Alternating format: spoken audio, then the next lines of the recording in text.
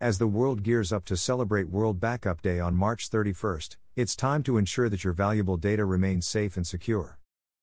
So, let's find out which are the best 5 backup methods and analyze their pros and cons. Remember, backing up your data on a regular basis is critical in today's digital world. No one wants to lose their valuable pictures or music files, and when it comes to business, you might face legal conflicts or even go out of business. When such situations happen, they are bad every time. But what can you do? To avoid all that, or at least take some measurements against it, keep backing up your data and store your backups safe from internet or natural disasters. We are going to explain all that process during the video. So hit that subscribe button and give this video a huge like. We are about to show you 5 ways to keep your data safe. And to do that, you are going to need some software. For today's video, we have a special offer by Aomi. They are giving away software to back up or restore anything for free, including 1-year activation license, and we are very excited about it. Software like Backupper, or Cyber Backup and Phone Tool, is given away for free for 1 year. So, check out the link in the video description and grab your copies today. Now without any more delays, let's examine the 5 best backup methods.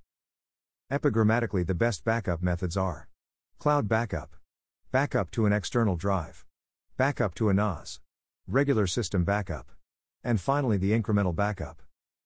Cloud Backup offers convenient and reliable storage for your data. By uploading your files to the cloud, you can access them from anywhere and ensure they're protected even if your device is lost or damaged. It offers great accessibility. You can access your data from anywhere with an internet connection. And with automatic sync, your files are often automatically synced across devices. One downside is that it requires internet connectivity for data access and uploads. Take subscription costs into consideration. Some cloud storage services may require ongoing subscription fees. Number 2 and most common way is to back up to an external drive. External drives provide a physical backup solution for your data. By regularly backing up your files to an external drive, you create a reliable copy that's separate from your main device, reducing the risk of data loss. You have physical possession and control over your backup.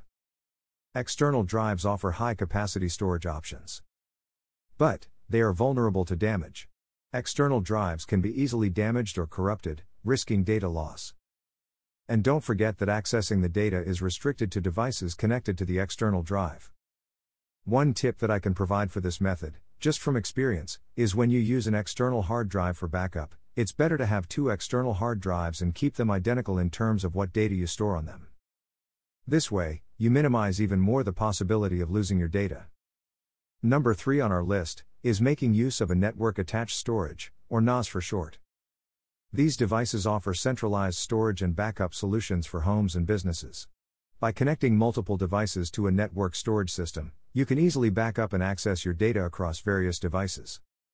It provides centralized storage accessible by multiple devices on a network. Some NAS systems offer redundancy features for added data protection. On the cons side, these devices can have a higher upfront cost compared to other solutions. And also, they require technical knowledge for setup and maintenance. Hit that subscribe button as we move to the next one on our list, which is the regular system backup method. Regular system backups are essential for protecting your entire system, including operating system files and settings.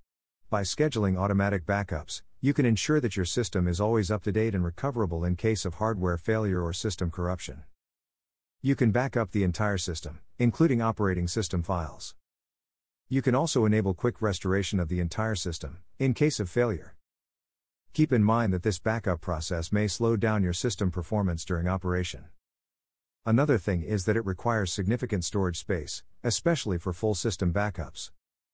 And last one for today is making use of incremental backups.